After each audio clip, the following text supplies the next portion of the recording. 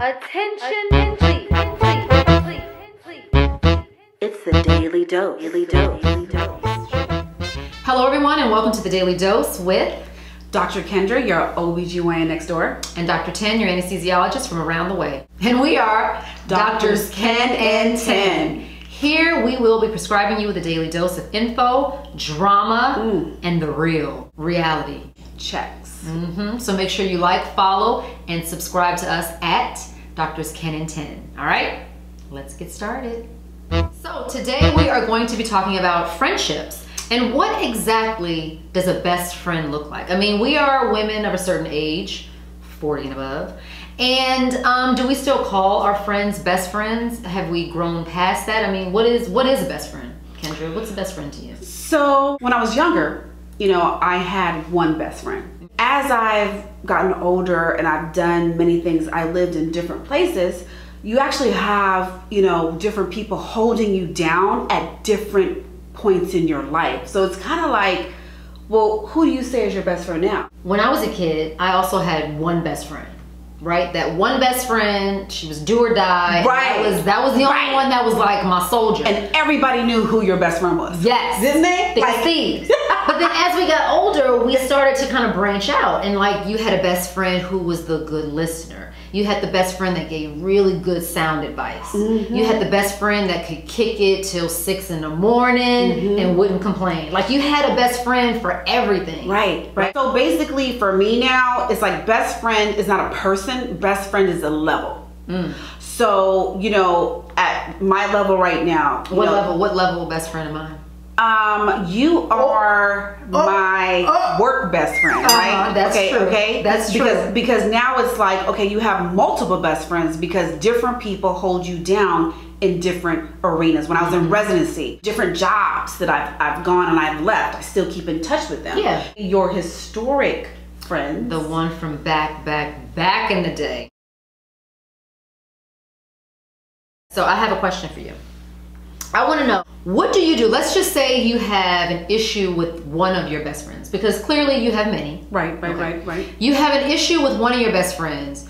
Do you talk about that issue and that best friend to another best friend behind her? Now, yes and no. So if this other friend who knows her maybe have better insight of how I can go about resolving our conflict, I may confide in them to see how I can go about conflict resolution. And you're gonna talk about her like she's a bitch to the best friend that doesn't know her. Yes! That's probably the safest. Bitch always pulls this shit. She keeps pulling, I can't stand this. That's what you do with I'm leaving her in 2020. Yes. That's what you do with that best friend. Just say you have a historic friend, someone you've known almost all your life, and you're at a point in your life where you just aren't gelling anymore. You don't have the same interests anymore. This is the classic we grew apart. You grew apart. I mean, what does that really mean? What does that mean? Well, it means you are this way and she's that way. So what do you do with this historic friend? How do you break up with a historic friend? Or do you break up? Or do you just keep them? Or do you trick off? Meaning you don't say anything and you just let it fizzle? Yeah, it's distance. I had a historic friend. Okay. She was my bestie as long as I can remember. Okay, so like your first best friend. She was my first. Your best friend. Things started to get rocky, I think, in college. And mostly because I think that's where our interests differed. She kind of partied a little bit. Okay, hard. Okay, she's probably just out there. And that wasn't fun for me, So we just kind of drifted apart. And then once I was in medical school, she had a party, a New Year's party, and we ended up in a fist fight. For real? We ended up in a fist fight on the streets of Chicago. How does it get to blow? We were at a point in our relationship where I think we both knew it was over. Really? We had been growing apart since freshman year of college, and I think we both felt like, it was like breaking up with a boyfriend. And it was serious, right? It was that serious. And I think that was how it ended up in a fight. Not because we hated each other. Right. But it was like, oh, why couldn't you stay my best friend? You get mad at the situation, like, why can't we survive this? Yeah. And after that fight, we did survive it. We did. Most women, let's be honest here. Let's stop and make a point here. Most women, after it gets physical, you cannot surviving. A couple years later, it got to a point where it was like just one little thing she did, and I was like, I'm done. You're done because it was probably already over. I was done, and like we just never called each other again. That's how it happens, huh? Yeah. That means you guys were really going on different paths. Like, I'll tell you what type of friend I am. I'm usually, this is before heart, I'm the friend that's friends with the people that a lot of people don't like. So I would be friends with a woman where maybe she may be known as a bitch or like a mean girl, or she may have high maintenance ways that a lot of people don't have the patience for, but I do. I've noticed that maybe it's something in me that I attract those type of women. Difficult women. Am I difficult? Am I difficult? Girl, you independent. You independent. And so Kendra, after Heart, as soon as that man, because he came out like a grown ass man, he came out crying like, okay. So he took from me, I guess, patience. I don't know. I don't gel with that woman anymore. Yeah. That woman who is calling me and where are you? Why haven't you? Why can't I? I don't have the capacity. And I look back at, how did I do that before? So did you have historic friends that you had to let go because you're no longer patient? I really don't let go of anybody. Okay, you know, maybe that's another, I'm loyal to a fault. If we see each other, we see each other. If we, she lets it, you know what I'm saying? And that's how I used to break up with my boyfriends too. So I never used to actually say it's over. I just didn't call anymore. Well, that's better than punching them in the face. Okay. What would you do if your best friend betrayed you? I mean, have you had this happen? Not yet. Me either. I've not had this happen. And you know what? I just don't know how I would feel, because betrayal. That's hard to get past. And my best friend now is a guy named Hobart Leung. My best friend. Tell us. Is Hobart. Tell us easy. Okay. So it's Hobart, and so I think that's what happened. It becomes your husband that becomes your best friend. Mac is my best friend, but my girls are my soulmates. So elaborate. So Mac is my best friend because, you know, that's my ride or die. That's my everyday. We do everything together. We're raising a family together. And there's certain things that, you know, I talk to him about. But like that innermost, because let's talk about, we have our past, Britain, our before Mac. Right. Britain, I bet you she was something. Right. So only my girls know that girl. So like, sometimes I need to talk about that Britain. Right. And only my girls know. Like, y'all know the old me is creeping back. They know my soul. Yeah. And and that's called balance. That's a good point. Michelle Obama did mention something like that. You need your girlfriends, because everybody kept talking, you know, because Obama is the bomb. Okay, so but she said she still needs her girlfriends, because her girlfriends keep her sane. They do, you know, because they know your soul. Girl, they know you for how many years? Back when you was kicking it with Ray Ray. Right? Back when your mama was like, you ain't going nowhere because you stole a car. Okay? So like you need those girls. And so I think, you know, yeah, Mac is my best friend, but my girls are my soulmates. I love it. I'm with it. The question I pose to you guys is, can your best friend be your husband? I say that because, you know, as far as my husband, he's not really into the petty shit. And let's be honest. Okay, I will be frank right now. Sometimes you wake up in a mood. It's Monday morning and you just want to be a Monday morning bitch. And you need to call up your girl like, hey, Dr. 10, I'm not feeling none of this that I'm doing right now. Men don't want to hear that. And you want to vent and complain. You want to be petty sometimes. And you want to talk about somebody that maybe just the way they look. Yes. And or maybe you want to talk about yourself, you know. Can your husband really be your best friend? Hit us up with that one.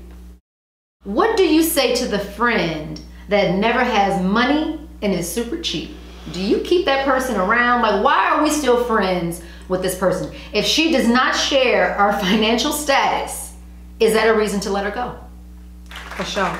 Let me tell you something. And I know I said for sure certain because I went back to school to further my education so I can make more money, so I could do things such as ballet, never walking nowhere. Like, I've got heels on, wherever we're going, I'm gonna ballet. Second, I went to school because I wanted to afford, that's one. If I am pumping gas at the gas station and I may want some Gatorade, some water, some gum, I'm gonna spend that money, okay? And so I went back to school to afford such luxuries as tipping, valet, buying shit when I'm hungry no matter where we are. When you go to a restaurant and it's time for the bill to come and it's a table of 6 women and there's that one girl that's like, girl, can you spot me this time? Because I ain't got enough. What do you do, Dr. Tin, when you usually go out in a big group? I'm gonna tell you the truth. What do you do? So I am a cheap friend who has money. So she's keeping it real. So I am that cheap person. So please don't throw me out. Okay. Just because I'm cheap. So like I can get full off of $5, just like $25. So if y'all trying to go to some ritzy fancy restaurant, just don't call me. Oh, so you don't like to eat out at restaurants? 5 stars? I mean, I can, I will, but I'm probably gonna get something small, and I'm gonna pay for just what I eat. I'm that cheap. Oh, I was just gonna. I'm that cheap Okay, so that's the thing. So I'm that cheap friend. I'm gonna divvy it all up, and I'm not going to pay for your alcohol because that shit's expensive. But you know what? I agree with that, especially if you don't have anything. If I have a meal, I will just split the check minus the alcohol. That's fair. I do that. I'll split the check because 5 she does ways not drink. minus the alcohol. So that is fair. So but if I like show up and y'all are eating and I just get an appetizer, no, I'm not splitting. I'm just gonna put some money down. And you know what? And I wouldn't even have a problem with that. Yeah. I have a problem with we're all picking out and somebody wants to be like, how much do I owe? I'm the friend where I'm like, we're all splitting this shit because we all gotta go. And you know that you ate from everybody's plate. Well, that's different. Sharing if here. you are all sharing, I don't think so. Yes, if you're all sharing, I think you should share the bill. But if you're not, and you know you don't want to pay for everybody's shit, I don't think there's anything wrong with that. I don't assume that you just gonna pay for everything just because we're all sitting at this table. So I'm the person that'll say I'm very fair. So to a point where it can be annoying. I'm like what? okay, like what? To the penny. I'm like, okay, you'll owe $63.23. You'll owe $64.25. Like I will divvy up. So you're a fair cheapskate. I'm a fair cheapskate. Is that fair to say? Yes. I will not let anybody pay for me. Are you giving eyes to the folks I just out like there? how I just threw those words on there. Was a double entendre? What is that called? Okay. Yes, I'm the fair cheapskate. Hey, but most people are not fair. They try to ease. I don't do that. Like I don't get people. She got it. She got it. Yeah, see, I don't she do got that bag. So. But here's the thing. I got the bag, and I spent all my money on the fucking bag. So no, I don't got it. Because I am cheap, I will not be the one paying for shit. So I will drop your ass if you that friend that's trying to like. If you ain't never got no money, I'm not gonna call you for shit. I'm not calling you to do nothing. We're not taking vacations. It's just too much. It's just too much. We're not going to dinner together. Call me, girl. Right. Call we me. ain't going to the movies. Better yet, just text because I don't even. I'm probably busy making money, so I can spend that. I'm cheap, but I'm fair. I'm gonna pay for my shit. But if you trying to freeload, no, dude. Doses. Question for you. What about the toxic friend? See, now I know exactly what I would do. I just have to kind of distance myself. You know, I don't have the energy anymore. You know, before heart, I would, you know, even try to solve their problem. Try to help them through it. Right, but at this point in my life, at this age, you know what? You've been doing this shit since junior high. This is how you like to be. I just don't have the energy for it. And I look back and say, damn girl, you have the energy to do all this and force your opinions and on other people. Try to help folks out. Yeah, and you know, preaching till my throat is just sore, you know, and now it's just like, you know what? I'm too tired. I feel like now you have a disconnect from your friends because you're a new mom. Okay, what I personally feel, I don't really feel a disconnect from my friends. What I feel that when you're with the baby all the time and when you're just, your life, your world just changes and everything is baby, everything.